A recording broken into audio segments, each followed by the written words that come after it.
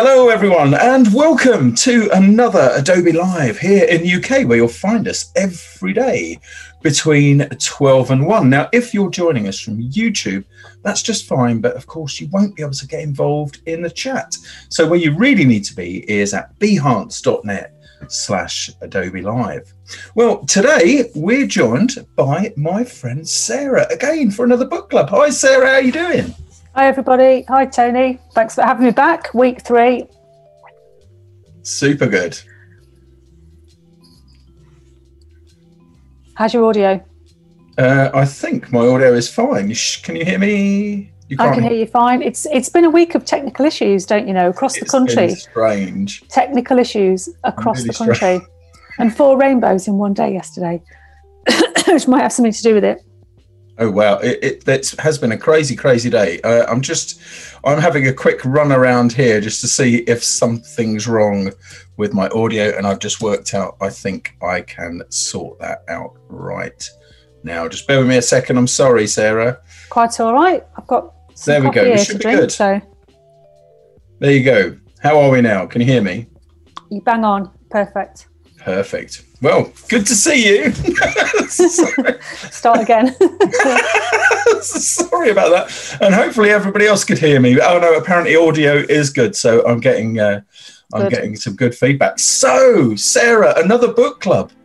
Yeah, I know. Week 3 and slightly different format this week. Trying to make each one a little bit different because this week's book was suggested by a chat participant / viewer last week, but it's not a book. It's a short story called The Fall of the House of Usher by the legendary Edgar Allan Poe. So I had the choice from all of the lovely books that were suggested, but this is the one I went for. It's been done a lot. It's been illustrated a lot. I'm going to show in the first instance, just show generally how this story has been treated visually. It is a short story. It's really not that long at all. But today we're pretending it's a book, and I'm making a wraparound cover for it. So unlike previous book clubs, this one's going to have a spine and a back cover, and hopefully, if we have time, a special barcode as well. So this is the kind of treatment that the book has been given in the past, or the story rather. Classic penguin, fully illustrated picture of the house, because as the title suggests, this is a story about a house, a big old crumbling mansion, which when the narrator arrives is noted to have a huge crack appearing in the centre of it that leads all the way down the house, across the garden and into the lake. And what the story is actually about, in fact, is duality, symmetry. There's a brother and sister who are the main characters in the story. One of whom dies, but we'll go into that later. But the house is portrayed a lot in association with this story, because the house itself is really the metaphor for the sort of crumbling lifestyles of Roderick and Madeline, the 2 main characters who are brother and sister. So we get things like this beautiful pen and ink illustration of the house here, reflected top and bottom, so alluding to the symmetry. And again, this one here, fully illustrated for Penguin. This great dramatic black and white one for vintage. And then I couldn't resist putting these in as well. These Blu-ray discs with these fantastic Hammer Horror versions, which Vincent Price. yeah, look Wow. at him. And there we are. Some great typography there, and this lovely, what would have been hand painted, possibly gouache treatment with the house. But I thought they were delicious. So my job today is to try and create something that's not been done before, and hopefully slightly different approach, but we shall see. Fantastic. Yeah. So just while you get set up, shall I just do a quick shout out to some of our community who are here? We've got quite a few in. So Kirsty, hi Kirsty. Guten Tag, Andreas and Sean. Hi to Stuart. Angus is here. Stephen's here. Caroline is here. It's great that these people come all the time. It's really good to see everybody back here. Oh, good. We've got some regulars. Oh, yeah. Loads of Good regulars. stuff. Good. Some have been here, right since day one. And I don't think there are a couple, I think, that haven't missed even one. That's really impressive. It's good, isn't it? No Really pressure good. then. No pressure. No pressure at all. Okay. So I'm going to start with previous sessions. The regulars will have seen. I'm doing a lot of demonstrating how I work in real life, which is using lots of analog, lots of hand-created elements and bringing those into Photoshop and making them work so that the finished piece is a total amalgam of digital work and analog work, but hopefully blending quite seamlessly. Today, I'm doing a little bit less on paper, and I'm actually going to start by the fantastic asset, which is Adobe Stock, because what I want in the background of this book to get going on is a delicious paper stock. So I could create this myself very easily. I could go into my drawers and pick out any number of sheets of antique paper that are in my collection. But for today, just to show what kind of resource we have available in the Adobe Stock library, I'm going to go for one of these. As you can see, I'm barely got going, and you can see there's plenty there. Yeah, hundreds and hundreds of sheets of antique paper to choose from. So if I'm going to pick a couple. I don't want too much action on the paper, not too busy. That's a nice one.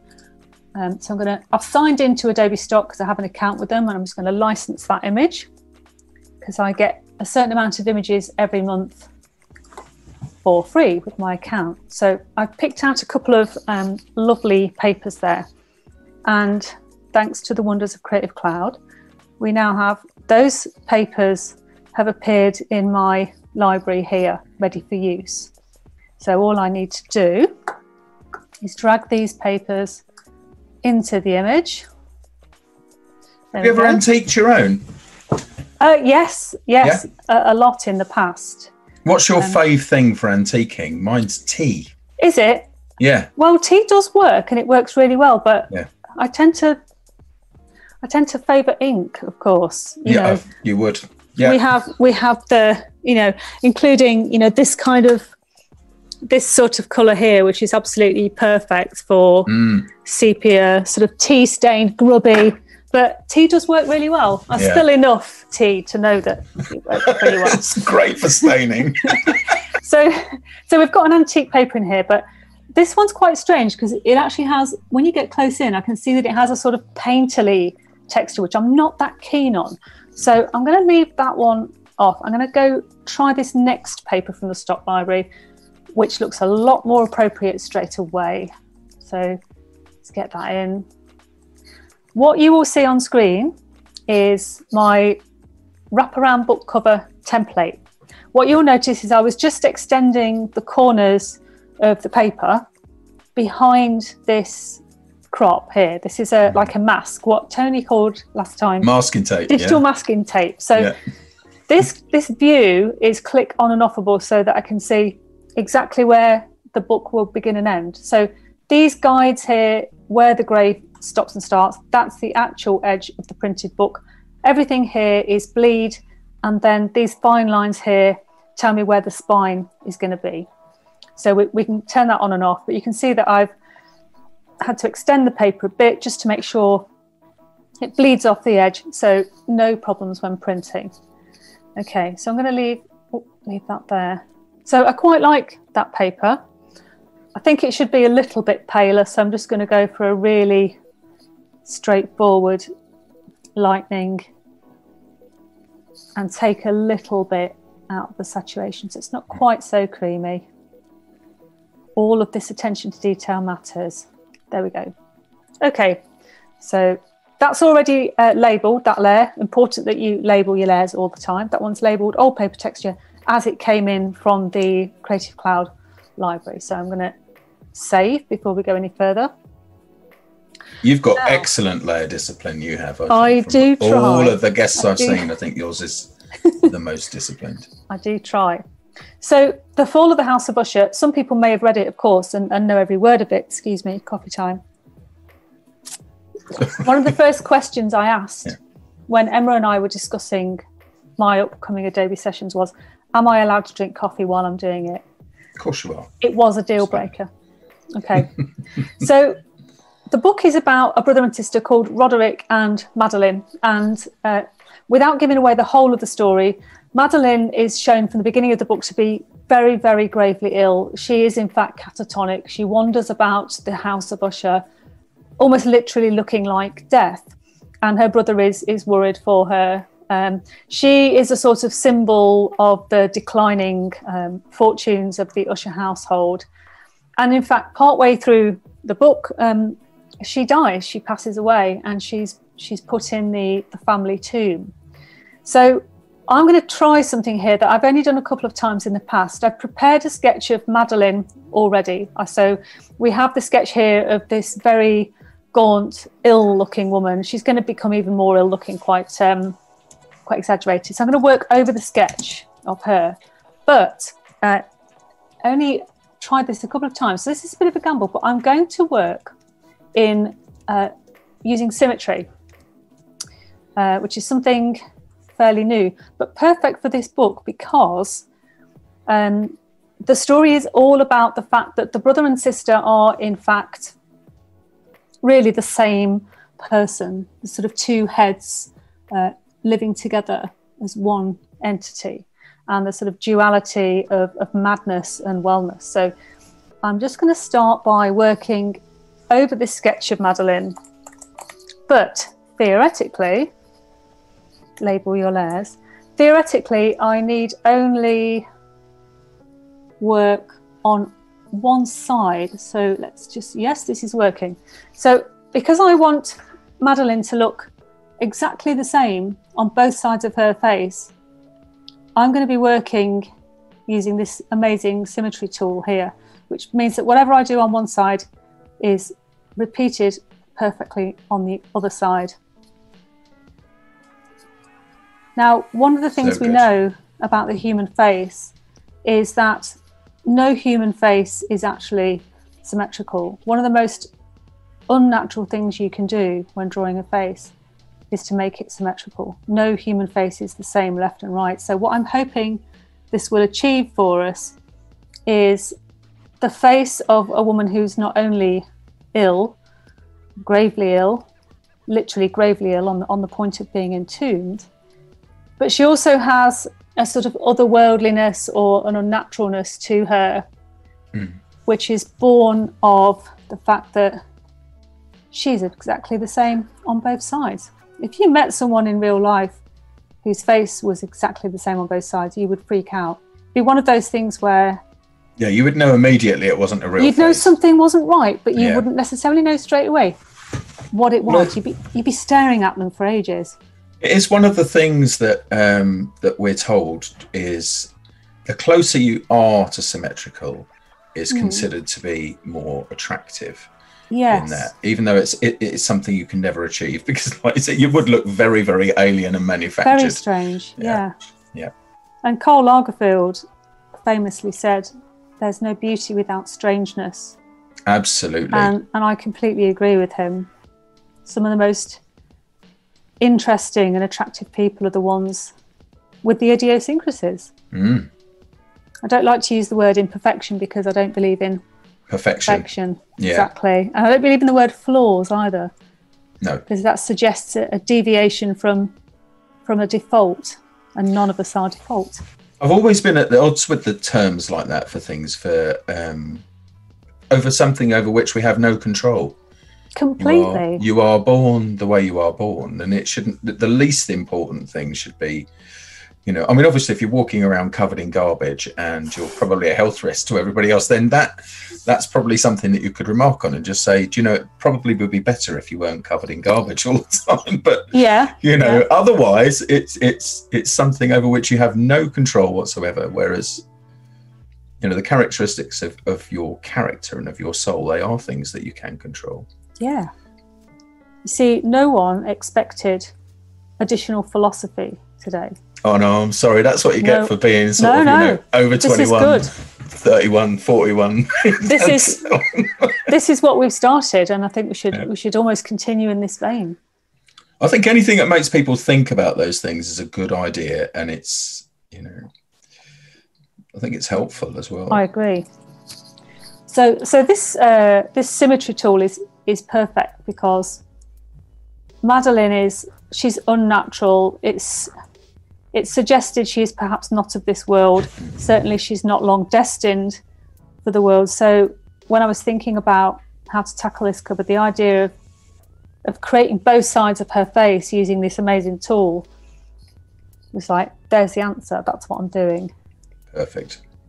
So now, again, I've said this in previous sessions, but what we're aiming to produce here is not a book cover that's so finished it would be sent to press. What we're aiming for is something akin to a really good rough, a rough that's gone from initial sketches and development into something where the client's going, yep, that's it, that is what we want now, just go away and refine it. So I'm drawing quite roughly.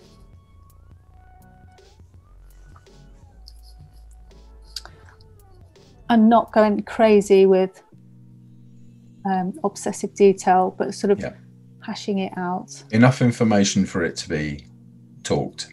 Yes. Yeah. So you can kind of see the process. So I just love this symmetry, Tony. It's a great thing, isn't it? Bit of a game changer. Yeah. And here she is starting to take, oh, hello, nice straight lines. Here she's starting to take shape. And of course I can make it symmetrical on any plane. It can be vertical, horizontal, diagonal. Or even multiples of that. Yeah.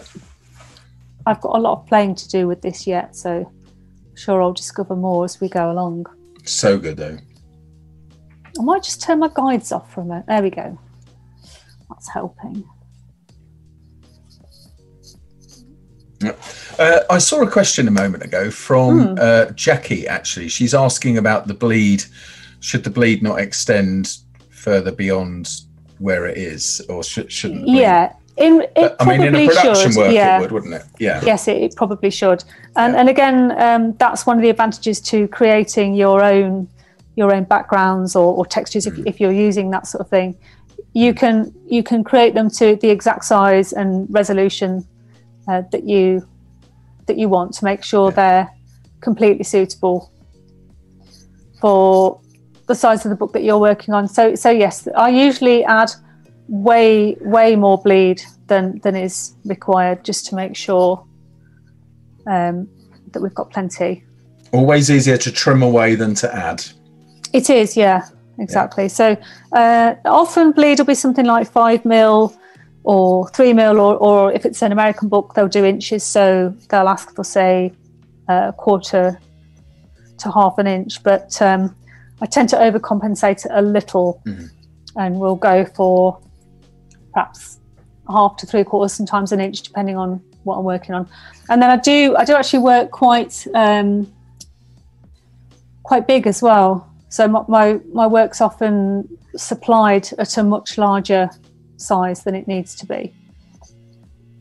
Now, is that harkening back to analog production? Because there used to be a thing back when I started, when there was, I mean, you're significantly younger than me, but back you flatterer. Well, you are. And you certainly got better skin. But when I started, we always used to work 2 up. Yeah, so you'd literally work at twice the size, because then you got the details in the camera reproduction of it. Yes, I think that's what it is. I mean, that's how I trained to do things. You had to work bigger, and you would expose any line work on a PMT camera, photomechanical transfer camera, and it just made sense, because if I blew this up to 100% on the screen, let's have a look. You see all the splodges and detail and the crudeness of the line, and then as soon as you start to take this down to what we might call the Amazon view in the book world, where you look at a book cover that's an inch big, it immediately starts to look better. And of course, the bigger you work, the more detail you can get in. Which that's the thing, isn't it? Right, is that these days you don't just have to consider the print size, but you have to consider the billboard reproduction, which of course but theoretically, an A3 original at 300 ppi should technically be all you need, because the dots get bigger when you go up for billboard. But now you have, like you just said, you have to consider thumbnails. You know, how is this going to look when it is that 1 inch size on Amazon? True. Yep, absolutely. Yeah. And in fact, it's called the Amazon test. Book covers often have to be revised because they work perfectly legibly at even 50%, but when they're down to an inch square on the screen, they haven't got quite the pull or the grab, if you like, the visual grab. And of course, do you want to know what? Yeah, go on, sorry. I was just going to say, what I really like about the mirroring in Photoshop is that you can work on either side. Some things that mirror, you can only work on one side. Yeah, and it gets mirrored across. But Photoshop, you can switch. If you decide you suddenly want to work on the left-hand side of something, you go ahead and work on the left-hand side, and it gets mirrored across. So I like that it's quickly adaptive. Yeah, I was quite pleased to discover that, actually. I'm always drawn to working on the right.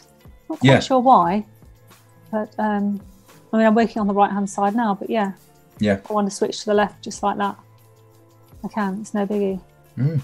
So we're trying to make her look ill without looking too horror film. I don't want her to look like The Ring or something like that.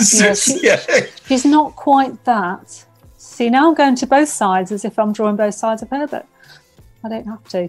Yeah, it's that subtle difference between really, really deep dark eyes or dark around the eyes and just the sallowness of the... Yes. But I think it's in the cheeks, isn't it? The cheeks and the eyes are the things that give that away when they start to sink. Yeah. Oh, such a perfect Halloween discussion we're having. So I just want to point out as well what I've done in advance. I've created a set of favourite brushes here from Kyle's Photoshop brushes, all the ones I know I'm going to need to create this image, plus a couple I didn't necessarily know if I'm going to need or not. So these have all been put into a brush set called House of Usher, which is specifically for this job. I do have other brush sets that I save for particular clients, which can be quite useful if you're doing repeat work for a client. You keep coming back, they come back to you for new work. So it's really good to save your brush sets. That new long overdue search field is cool as well. I mean, it's been a long time coming. Yes, search field I at the agree. top. Yeah, I agree. So I'm using this lovely big wash here, spatter brush, super wet, because what I'm actually trying to do, obviously I do work very analog, and usually possibly this character would be created with ink on paper. But what I'm trying to do today, because I do it from time to time, just for a change, is to try and recreate that look with the tools that are at my disposal. And certainly Kyle's brushes provide all of the different textures that I would need. I don't think there's any tool I have sitting on my real desk, if you like, that can't be found in there. Kyle's brushes. One of the best things that Adobe did was to pounce him. And get him in the brush cupboard. Absolutely. Do you use anybody else's brushes just out of interest, or any others you buy? Or I don't actually. No, I used to buy Carl's brushes anyway before. Me too. He worked for Photoshop, but no, have you any you would recommend? I use some from Aaron Blaise. Okay. Aaron Blaise is the Lion King and Brother Bear guy. So he's Disney chap, and he has his website is Creature Art Teacher. Nice. I think it's .com, but he has some great. I use hairbrushes of his because his hairbrushes are phenomenal. They are really, really good. Hair, as in actual hair. Yeah. He has some hair and fur brushes because he does lots of animal studies.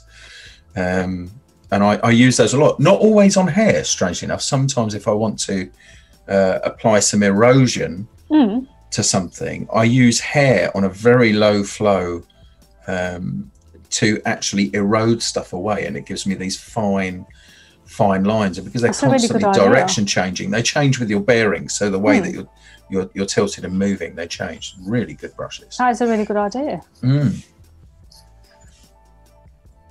in fact, Tim's just popped that link into the chat. Good plan. And Jane's just saying it's amazing how adding that wash has brought that face alive all of a sudden. It's just, yes, it has. It's and of course it's Photoshop, so rather than having to wait for the ink to dry and settle and sort of bleed into the edges like it would on paper, obviously I have to sort of wait and see how it turns out. This is, if you like, drying automatically. You can see here where I'm making a bit of a hash of the ears. You can see where the ink is sort of digitally drying, spinning beach ball and overlaying itself. But yeah, the wash makes all the difference. I need to do something. No hairdryer required. No. Well, this lass doesn't need a hairdryer, does she? She's no further use for a hairdryer, really. Oh man, I used to have to do that on rushed airbrush jobs that used to come in a rush. You'd literally move across, but then you'd be following it very, very closely with the hairdryer. Oh man, so I'm glad I don't have to do that anymore. Sandrine's just asking, could anybody recommend brushes for Illustrator? Well, Sandrine, I can point you in the direction for some of those. So you can try Retro Supply. They do some good brushes for Illustrator. Give them a go. And that's one place I'd go for those. So. But there are others, and I think Von Glitchka's got some as well, actually. So if you check his stuff out, people talking about different free brush places. Brush Breezy, apparently Kirsty's adding, so I don't know about that one. Never visited. There's some terrible hair puns going on. I'm not even going to read. Of course, we've got hair puns. Hair today, gone tomorrow. Oh. I told you they were bad. Yeah. So.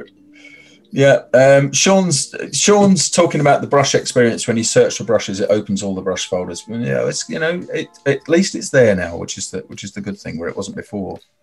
I use Big Beautiful Mess a lot, like a lot, that brush. But I'm not as organised as you are with my brushes. I've got to be honest.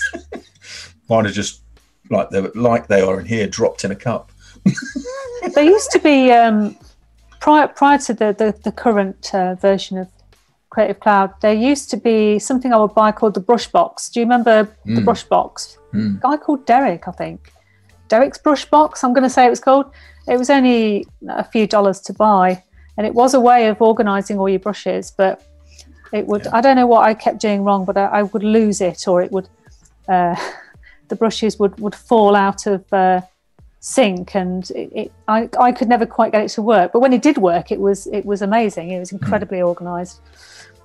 So just a little bit more drawing on Madeline. Again, I would be going into a lot more sort of care and detail for press. This hair would probably be a lot more sort of realistically rendered. Oh, it's coming on grand. There's quite a bit more to go before we reach the end of this. Well, folks are enjoying it. It's good. There's a big brush conversation then still going on in here. Reverb Mike is saying, I still prefer actual brushes. Well, don't we all? Yeah. I mean, I use you've seen my desktop. Yeah. I use many real brushes, but these do some very, very interesting things. Are you using Fresco at the moment? Are you working in Fresco? I've dabbled with They've Fresco. got some new stuff in terms of brushes. They've got new charcoal brushes, which are fantastic. So, and new smudgers as well. So smudges sound good. I do like a bit of a blender. So yes, smudgy brushes. I don't know if you can see it. There's a slight delay on the brushes rendering. Can you see how I'm kind of waiting for the brushes to catch up? It's quite interesting. Might be an idea to do a quick update save, just to purge any of the processes that might be holding back for the history. That's one of those things. If you're using if you're working intensely with computationally intensive. I love saying that phrase. Oh, it makes you sound no, scientific. How clever do I sound now? I'm going to sit back for a minute and just enjoy it. No, but if you are using things that make heavy use of your processes, one of the things you can do as a sacrifice to kind of speed that up is reduce the amount of history that you actually have running. Hot tip. It's one of the things you can do. But of course, the downside of that is you lose that part of the history. But yes. Right. Okay. So I could do a lot more to Madeline here. I could refine the hair and the ears and so on.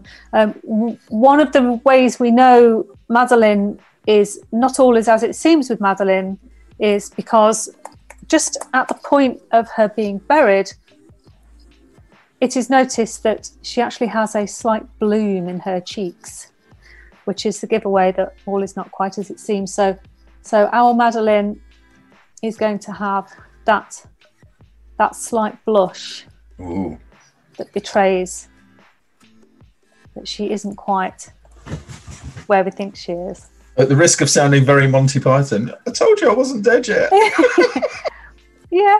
I'm getting That's Spike Milligan. Spike Milligan, No. wasn't it? Spike Milligan did do something like that, but no, in Monty Python, The Holy Grail, there's a scene like that. Where he goes, I told you I wasn't dead. I'm getting better.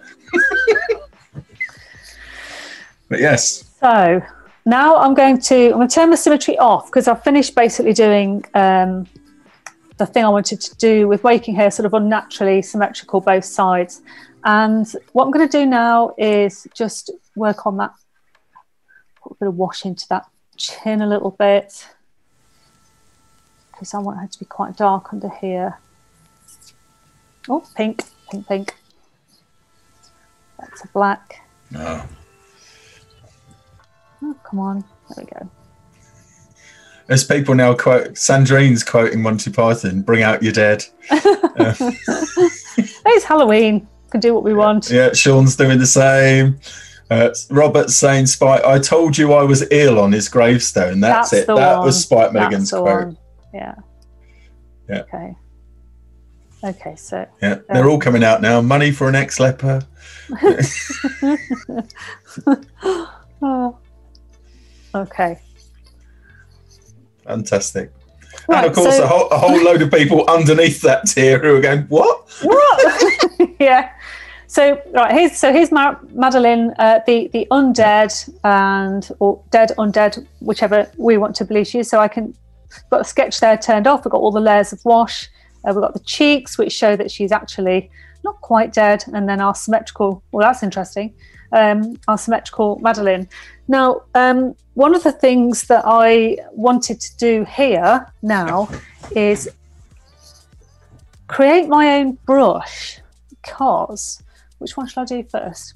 We'll do the ink blots first. So this is a fun thing to do. I use a lot of ink blots in my work. In fact, they're quite naturally created all the time, because I always spill stuff, and ink blots are good for punctuation and atmosphere and so on. So I'm going to get a little collection of brushes together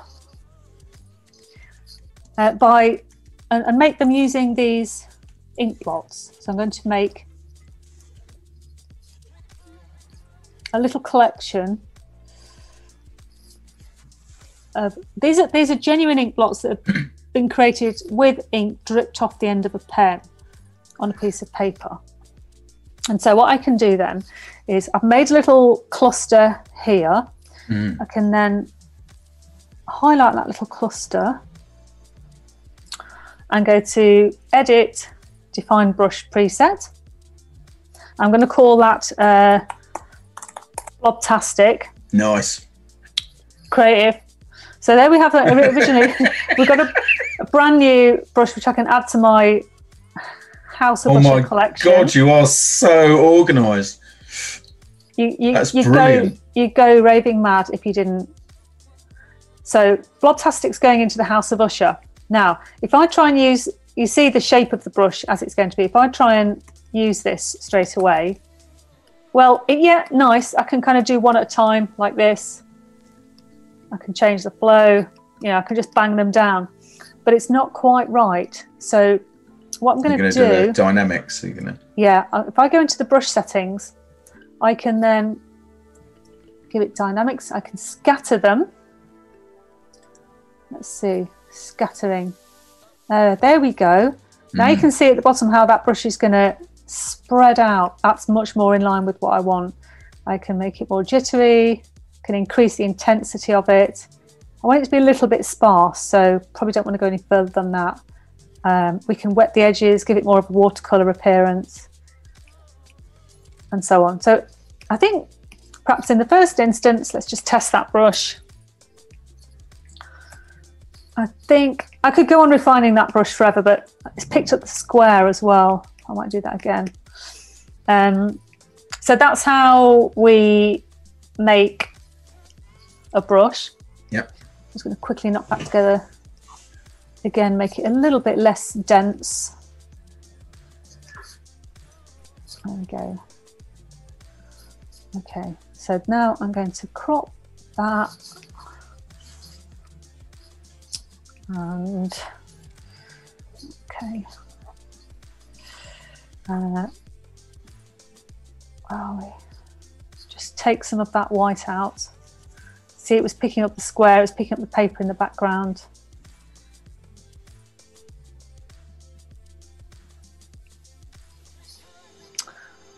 And then do some contrast, just to make sure we've got a really clean brush. Yeah, don't forget you've got the visibility of both layers on there. There we go. Thank you, Tony. No worries. So don't forget you can always adjust it. So if you want to go, that's it. So real life happening right here. There we go. Warts and all. Don't forget you still won't, the underlying layer is still on. It's easy done though. Isn't it? You know, and it's... There we go.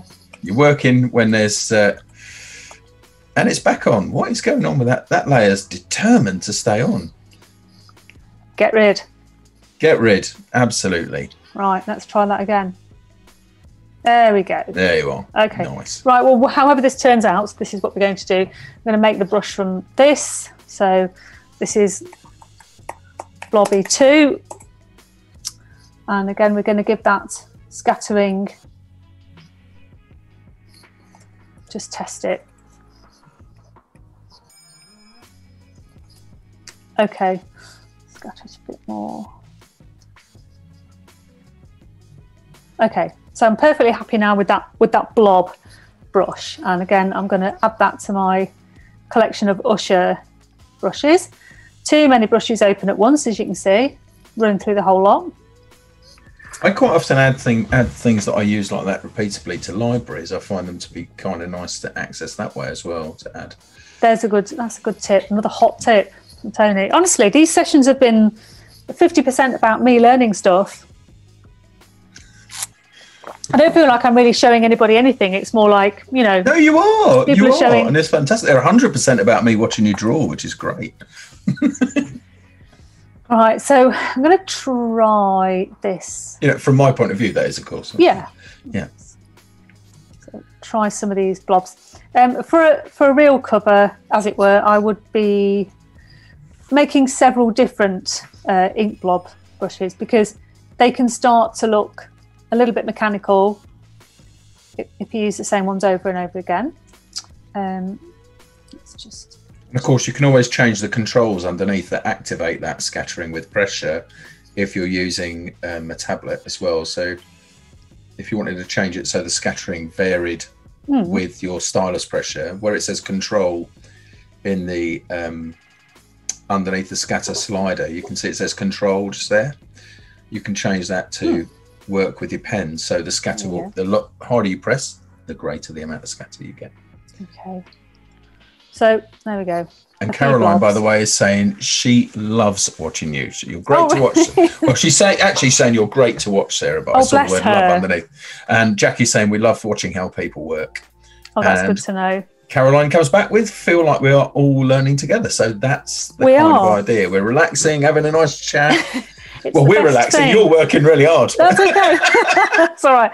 I'm thinking about a million things at once. Exactly. Okay, so there's one more brush I want to make, but I'll do that in a minute. In the meantime, I'm going to take my Madeline and put all of her layers into a folder. Yep. We're going to call her Mads. And yep. so that's preserved. My Madeline is preserved. Whatever happens next, she's preserved. I'm going to make a duplicate of her, hide the original, and then I have a copy to work on and play with. Because what I actually want to do is merge all those layers so she is a single entity. And again, because this central theme of this book is about the nature of duality, symmetry, brother and sister being sort of two halves of the same entity, and also that whole idea of the house at the end being split into in the middle of a storm and crumbling into the lake. The idea of division is really important to this book. So I'm going to take Madeline, cut her in half, and we have two halves of Madeline now, and I want her right half on the left, and I want her left half on the right, because again, this is a wraparound cover. So yeah, we are paying attention to the back as well as the front. Let's make sure she's level pretty much. There we go. So we have half of Madeline on the front and half on the back. And so we've got Madeline left and then Madeline right. Save that, preserve that. So we have our original Madeline if anything goes wrong from this point on. And so you've got your safety Madeline. Safety Madeline, yes. Now I wanted the cover to really quite dramatically change from front to back. So I've prepared this this background. This is a real brush. This is a real brush of scratchy, very dry ink on cartridge paper. I'm going to take this texture and put this into the background behind the new. In fact, I'll put it over the paper. Okay, so put that there. And again, we're going to make sure. Oh hell no! We're going to make sure this extends past where our bleed is required. Yep. And then move it along so we have something happening here where we get the scratchiness just coming into where the spine's going to be. Okay. Now this may or may not work. This is an experiment. I'm going to try now and invert left-hand Madeline. There we go. So we've got Ghost Madeline, the easiest trick in the world, inverting the image. Let's get rid of that pesky rogue brush stroke there, very, very crudely. So there's Ghost Madeline on the back. So we've got negative Madeline on the back and positive Madeline on the front. Again, I'm going to have to get rid of that stroke. Annoying. Roughly. There we go. Somehow on this cover, I've also got to make way for the title, which is coming next. So now it's time to do a little bit more work on the front cover with using some more of those absolutely delicious brushes of Kyle's. Now, this is a brush I used in the last session, this lovely scratchy one that looks like a pen that's breaking and bleeding ink everywhere. So I'm going to add a bit of this to the front. So I want this to look as close as possible to something I would create on paper. There we go. So I want her straggly hair falling in her eyes, over her face. A bit more organic. Don't forget, everybody here, by the way, that we have our own Discord. So you can join us on Discord and chat away there day and night. We've got a really nice little community there, chatting all through the day. So yeah, go ahead and check us out there. Tim's just popping that link into the chat for you. So there you go. You can see that amazing ink splat pen is creating the kind of splats that would occur if I was using my most knackered nib. Yes. That's just on the point of snapping, but not quite there. I wanted to go for a sort of Inky Mole versus Charles Keeping kind of vibe here as well. Okay. That's probably enough. Okay, so save. We'll call that splat lines. One more brush that I wanted to make, just to go for that slight sort of classic touch of horror. Guess what? I've prepared some bats. Yes. So I'm going to do the same thing again. Just take these 3 little chaps here and just make sure that's nice and contrasty. And then define the brush preset. So that's for bats. So we've got another brush straight away, which we can add to the House of Usher collection. You know, I used to work with bats. Did you know that? No. You did. Why am I not surprised? Here's another Tony factoid. Well, when I That's a big one. That's a big Tony factoid. Well, it is. When I came out of college, I worked for the Royal Society for Nature Conservation, which is now the Nature Trust. But the first trust I worked at, I lived with a bat expert, and so I started out going and working with the bat groups. I did the bat calendar 1991. Believe it or not. Why is that so funny? I know it is though, but bats are amazing. So you know a lot about them. I know a fair bit about bats. Yeah, I mean it's been a while since I've had to actually deal with any, like 30 years or something like that. But no, I'm still keen on bats. They are incredibly important to our ecosystem. I know at the moment they are, you know, they're being victimised. Well, they're not somewhat. Popular at the minute, are they? They're not popular at the moment, but they do far more good than they do bad. And Caroline's calling me Batman, thank you. And Tim's saying nice. They call him Batman. I like that. So right, I'm mucking about now. I didn't know that. See, that's another amazing thing that I've learned. I'm sorry. I just, I like it. I love bats. So I'm just mucking about with my bats now. Massive bats. How big do we want these bats to be? Not that big. It's not that small either. Here's a quick question for you. How big do you think the largest bat is? A real bat? Real bat? Yeah, in terms of wingspan. 3 feet. 5. It's the... Get out. Yeah, the fruit bat, flying fox fruit bat is 5 foot wingspan. Oh, you devil. They're big. I didn't work with those. I only worked with British bats, but... You know. Cripes. It's big. It's a big animal, right? You know, a swarm of those coming out of something, you know, forms a very, very dark cloud but you know, they're not their habitat. You don't see them like that. That's fascinating. That actually is. They're incredible creatures. Can you keep them as pets? Not in this country. It's illegal. No. So all native bat species here are protected by the Wildlife and Countryside Act 1971. Okay. And the amended act, which came along, I think, in 1990. But they're all protected. It's an offence to keep any bat or part of a bat, even live or dead. And it's an offence to photograph a bat. £1,000 per bat fine. Really? Yeah, it is. You need a licence to do it. To photograph them? To photograph them, yeah, because typically they're out in the dark times. Yeah. So when you see them, you sometimes see their little heads pop out of things. It's so cute. Of course, if you're out in the dark with a camera, the chances are you use a flash. Yes, of course. And the bats can hear that it's actually damaging to their hearing. It's like concussing you with the sound of a flash. So yeah, no. If you took a photograph of 5 bats and you were found to have that photograph, that would be a £5,000 fine. And I never knew that. Yeah. That's amazing. I mean, I knew they were a protected species. I knew things like if you have a bat, if you buy a house and there's a bat house attached to the back of the house, for example, you have to leave it where it is. Yeah, I knew things like that, but yeah, and you have to be careful about what chemicals you use in your house, in roofs and roof spaces, because typically, you know, so in houses, the most common species you'll get is the pipistrelle. Right. Pipistrellus. There you go. So I do remember some of it. They are super tiny.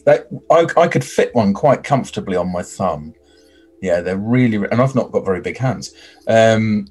Unlike Tim the Mole Man, but they're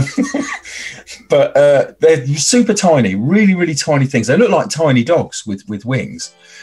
Very cute, but they can get through a really, really small hole like that. And they generally have in a colony, there'd be about 200 of those. Yeah. And they get in through like the fascias of old houses. But if you find them in your loft and you want them removed, you have to get expert help to do that. I mean, are they a pain? Do you have to get them removed? No, they're really good. And if you don't like bugs around your door and stuff like that, leave them there, because bats will generally eat significant amount of insects per night. I think one of them eats about 3,000 insects or something like that. I can't remember that off the top of my head exactly. Really? No, I know where I'm getting that number from. It's oak trees. Oak trees support 3,000 different species upon which bats are dependent in this country. So there you go. There you are. People now talking about bats. And of course, someone inevitably talks about vampire bats. Yeah. Yeah. Have you ever seen one? No, not in real life. Kind of wish I had. Dark. You know that they attack horses and cows. That's what they do. They kind of land and they just sort of a weird little dance. It's like that. Is that why they got the bad rep? Well, because they sometimes infect them with other things that they pick up. That's the problem. Right. But no, anything that feeds off another creature generally doesn't want to kill the creature that it's feeding from. They just want to be able to pop back. But yeah, because the ankles give them a ready supply of the blood in which they drink. Their saliva acts as an anticoagulant, so it won't coagulate. And they do this little dance, hop on, have a bite, have a drink, stop salivating. That allows the blood's natural coagulation to take place, and then off they go. Amazing. Who would have known that? I mean, they're such a staple of the horror film. They're the classic. It all goes wrong, and the bats fly out, and it doesn't work like that in reality. I mean, they are responsible for some things, but generally things that people have put in their way in the first place. But they are interesting creatures. Investigate bats today. Oh, and their poo. If you garden, right? Yeah. So if you garden, especially things like roses and things like that, bat guano is actually a fantastic fertilizer. I'd heard that. It is really good stuff. Yep. So right now I'm making a very fake barcode with a still quite blobby Wacom pen. I mentioned having a problem with my Wacom. Yeah, it's still going on. It's still going. I've changed the nib, brand new nib, bought 10 new nibs. Still going. See, there's blobs at the end. These weird little blobs at the end. It's almost like a double tap is occurring, isn't it? It is, like, something's not quite right. So I'm faking a barcode. In real life, a barcode would be generated and would be a legitimate scannable barcode. It would be given to you by the publisher to put on the book, or the publisher would put it on themselves to get their designer to do it. But this is not real life. It is one of the things your design needs to take into account, though, isn't it? Of course. Absolutely, yes. And as long as this middle section of the barcode here is okay, is readable, which it really probably wouldn't going on my version, but what you do with the rest of the barcode, what shape you put it into is up to you. So I've done many a sort of adapted barcode, if you like, that sort of drips or creates a shape or is formed into the shape of something. So it's just as long as this section here in the middle, as long as that's readable by the scanning machine, you can kind of do what you want with it. So again, this is quite a sort of crude plan, but I like to try and make. Never occurred to me before, Sarah. Ever? Yeah, it's a thing. You can do it. Yeah. So you were going to say that something you like doing is. I do. If I can create a bespoke barcode for a book, then I will, because it's another area you can design. You know. It's assumed that you can just leave that alone. So that would be our barcode. And then somewhere on the back, we would usually leave a little bit more space on the back for what's called the blurb, which is the bit of the book which sells it to you. Once you've got past the cover, you've got the bit of blurb on the back, which gives you the précis of the book and how that's going to work. So only a couple more things to do now to get this to roughly where I want it to be. Okay, we've got about 5 minutes of natural time, but don't forget, if you need to go over a little bit, that's fine also. Okay, we might manage it actually. Now, I prepared a couple of titles, which I'm going to, I recorded myself making a couple of titles, little time lapse. I love these. Oh, you haven't seen the Halloween nails, have you? Yeah, I have. Because I follow you on Instagram, so I saw them on Instagram. They're Candy so corn, good. candy corn, with one witch finger for pointing the finger of flame, accusing people of witchcraft, and removing contact lenses. Of course, that's the practical reason for the short witch nail. That was the way you put it on Instagram. So these, are you using a GoPro when you're making these little movies? 'Cause I was talking about them to somebody last week. No, it's an iPhone attached to a tripod and a homemade like boom arm. So it's it's completely improvised. So this is a speeded up version of me making the some titles using a parallel pen. They look like this. You can get them in beautiful choddy nibs like that. Can you see the square edge? Yeah. And this one's a lovely 6mm. So I've been doing these titles with this. Can you see that all right? Yeah. So that's my parallel pen. Obviously, such a nib does exist in Kyle's Photoshop collection of brushes. You can get a similar thing. Rather a lot of my own face in this time lapse, but I was into it, so my head is in there. I love these. These are so good. So they're quite quick. And again, disclaimer, to take a bit of hand-drawn type like this into the real cover, there would probably be a little bit of, in some cases, quite a lot of tweaking, refining, making sure things are sort of, they look just organic enough to look real, but also get rid of the sort of strange idiosyncrasies that sometimes come with handwork. Yeah. So as they say, here's one I prepared earlier. In a minute, you'll have to decide for me whether I'm going to use the title on the left or the title on the right, because... Oh, start dropping that in the chat, people. Yeah, I can't work out which one I like best, or even which one's going to fit at this point, because I've not left myself a lot of room. So I like the flourishes on the right, personally. Yeah, I was getting into it by then. You were, yeah.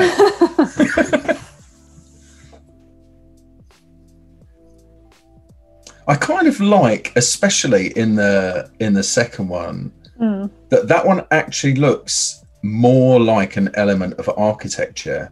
Right. There's something about that. If house and usher, for me, form a main body of a structure, and then you've got the kind of rise to an apex with the ascender of the H. That is very well observed. And I think well, I think that's just what it points at. That it shows to me. But on the chat we've got right. It's unanimous. Then we've got it pretty much is, and we've got 3 lefts. So no, I think it's definitely the right hand side has it. Cool. That's fine. That's a good, easy decision. So what I've got here then is here's the one on the right. I'm just going to straighten it up because it's quite crooked. And you can see, actually, hopefully you can see in this scan that I didn't use black ink. It's called a sheening ink. It's got lovely tonal shifts in it. Yeah, it goes down, it comes out looking blue, and it goes down looking blue, but dries to different colours. You've got some purple in there and some red, actually, as well. So, sod that. Okay. There's only so much cleaning up you can do. Yeah, true. When you're working to a deadline. Okay. So this should be, usually I would do things like this kind of lettering. I would kind of now start to get the rulers, and I would perhaps straighten things up where they're obviously not straight. Not that we want it to look like it's been drawn by a machine. We don't want it to look like a font for sure. But normally there'd be a little bit more primping first before I drop it into the image. Now, in the first instance, I'm just going to bang it on here and see what happens. Clearly, I haven't quite really left myself enough space for that. Just make sure it's in at the top. So I'm going to have to work out where it goes. And poor old Edgar Allan Poe, he may not even get his name on it at this rate. But yeah, I think he's going to be bottom line, isn't he? He is. He's a postscript. Yeah. Right. So I'm going to try and get rid of the white. I can. Nice. Without. Oh, is that working? Yeah. Yeah, you can always split those, you know, if you want to. Oh, yes, of course. So, yeah. Yeah, so you can use the Option key to split the thing there and change the that's it. Yeah, there you go. It's just satisfying doing that. Just splitting it. Yeah, it's so good. So obviously, clearly, we've got a slight legibility problem here with not leaving. Of course, the obvious thing I can do is make our maths a bit smaller, just to give ourselves a bit more. Ooh, hang on. Let's try that.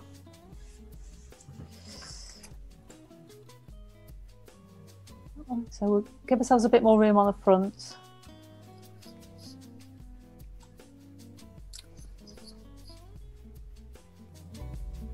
And we need a suggestion as well for our book for next time, don't we? So we do. Good point. We do. Yeah. We do. So, I mean, I've got a list from some of the others. We've got The White Plague by James Herbert. Miss Peregrine's House for Peculiar Children. Rosemary's Baby. That's a good one. Yeah. And it's a great Edgar Allan Poe. So somebody said, "Nevermore," quoth the Raven, "nevermore." That's lovely. Yeah. It's impossible to say how the idea entered my brain, but once conceived, it haunted me day and night. That's lovely. Just going to put a little bit of shadow around the edge of this paper as well, just to give it a little bit of kind of terminate it a bit at the edges. Yeah. So we've got just a few more minutes, just a couple more minutes or so. I think we're about there, really, in terms of what we can manage today. I think we're about there. When I put the book online, when this is all finished and completed, I'll probably tweak it a little bit. I'm going to add the word Poe. Poe needs to be in there, of course. Yeah. Yeah. So the title is there, and I think I either have plans for a big Poe here, sort of under her throat, or perhaps in this natural sort of area here, but that I'll probably need to hand rend that and then add it. Let's put a little bit of.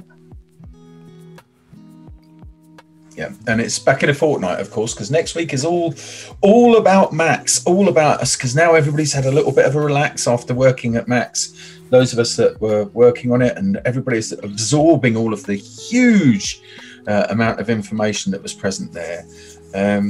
Yeah, next week is all Max themed. So be able to catch up on all the new features. And then the week after, we'll be back, Sarah. We'll be there. Yay. Doing more book stuff. This could just go on like for every Tuesday of the year. As it could. But... I could do this all day. Oh, wait, I do.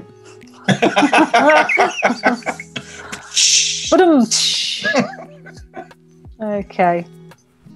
Not UK Max, Gareth. No. This is just just from the global Max that we've just had. So this is a chance to do it. Some of the stuff, by the way, on there is available all year. So 12 months from last week. So for all of the people who provided content that agreed to do that, then you can see it all year.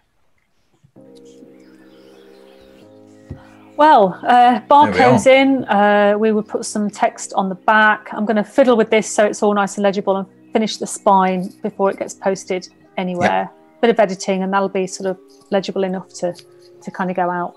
But we're kind of there. I think that's fantastic. Oh, Sarah, thank you. And really great to see I had to bump in with the whole... We had a little lecture on bats, which we weren't expecting. We did a bit of philosophy at the beginning. I remembered how to split the sliders, which is amazing. Yeah. And and I can put my little brush collections into a library, also useful. Yeah. So yeah, I'll tidy this up and get it to sort of where it might be in real life, and then I'll post it online after.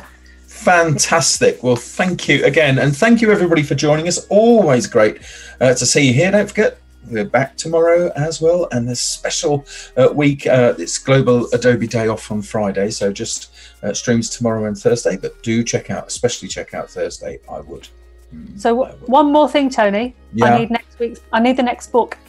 You need the next book. Oh, yeah, right. Yeah, we do. So I will quickly jot down the suggestions if there are any. So we have. Yeah, so Miss The White Peregrine. Plague. Yeah, Miss Peregrine. Yeah. Rosemary's Baby. I did have, I don't know where the other post-it note has gone from here, because it's definitely not the golden age of ballooning. Oh, next week. The Omen. Oh, that's a gift. That's my choice. That's your choice. That's my choice, is The Omen. Right. Okay. Any more? No, I think we're just with Rebecca. Okay. Rebecca. Which is on TV at the moment, isn't it? A new version. Oh, is it? Yeah. So we've got Miss Peregrine, The White Plague, Rosemary's Baby, The Omen. The Omen. Yep. You know what? I'm going to decide and keep it a surprise for 2 weeks' time. Fantastic. I'll awesome. decide. Oh, The You'll Shining. Find out. The Shining came in Shining. at the last minute. That would be interesting one to do. Okay, so I'll announce not next Tuesday, the Tuesday after. Fantastic. Which one that's going to be. Brilliant. All right. Well, thanks everybody. Thank you, Sarah, especially for working right here in front of us, working so hard as well, and so it's so good. Everybody else, don't forget, join us in the Discord. So our own Discord is there. But from Sarah and myself, for now, we're done for today. So see you soon. Everyone. Stay happy, creative, and safe. Bye. Thanks, everybody. Bye.